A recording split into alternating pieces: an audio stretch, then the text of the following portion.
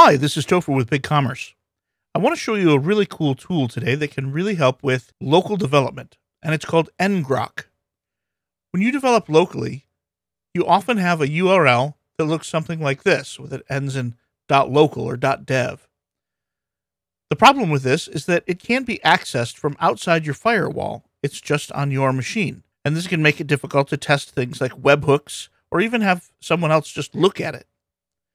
Ngrok can give you a temporary tunnel through your firewall so that you can do things like test those webhooks and have other people look at it. Now, I've had a little bit of trouble setting it up manually in the past, but LocalWP makes it super simple, and I wanted to show you how to use that. So here's the admin panel for LocalWP, and right at the bottom is a live link enable button. And if you click that, you'll see now I have a web address that ends in ngrok.io. And if I click it, it loads the website. And you can see that my web address is that ngrok.io. So now anyone out in the world could load this.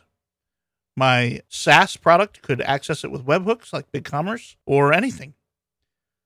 Now there are a couple of gotchas. I want to point out that on this site, I'm running an SSL server. It's self-signed, so there's a warning, but it's still running SSL. But with this domain, it's not, because the certificate is not signed for this domain.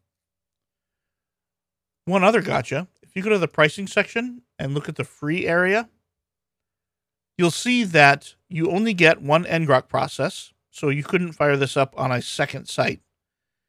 And you only get 40 connections per minute. Now, an uncompressed WordPress site can serve quite a few files per request.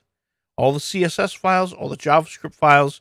So you might get 20 connections in one page load. You reload again, and you've run out of connections for your minute, and you have to wait for another minute. This isn't really a problem if you're prepared for it and you know how to use it. Other options are to pay and get more connections. When you're done with it, you should disable it so that people can't be accessing your site when you're not expecting them to. Ngrok is super useful.